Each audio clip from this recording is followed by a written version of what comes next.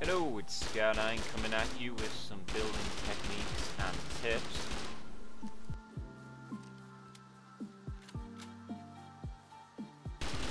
I'm going to teach you how to put the barricades inside the lower walls for a bit more defense against C4 and bullets.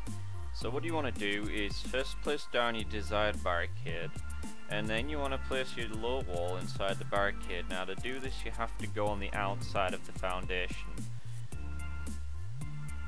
Then upgrade your low wall to your liking, stone, armoured, sheet metal, whatever you want.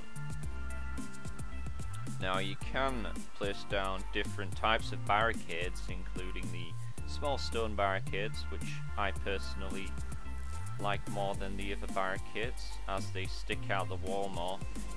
It can do a number of things in terms of defense, including if a C4 charge gets placed on the barricade will take the damage. Same with bullets being fired at your defenses. Now you can essentially use blocks, walls, windows, and other things with the barricades.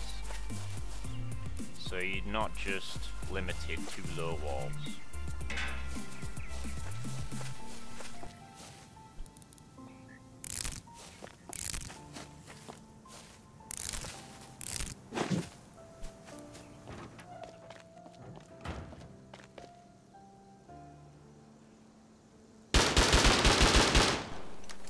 Now this is going to be a tutorial on window slits, so you can use them as firing windows.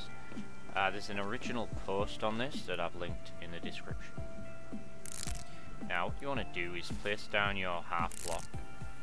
You should have pillars set up around each corner and place down your wall.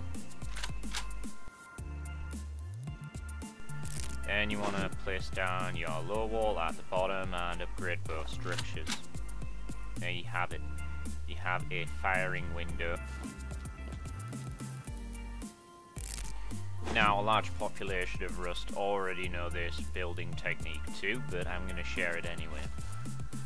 Now, this is blocking me from placing a low wall on top of a wall. So place a floor, and then place your low wall on top. Remove the floor, and your low wall should be on top of your previously placed wall. Feel free to upgrade. How to build on un-level terrain. So you place down your foundations, and where the ground slowly declines, you place your foundation steps. And then at the bottom you want to place your foundation. After that, remove the foundation steps and place a foundation. This should allow your foundations to snap together.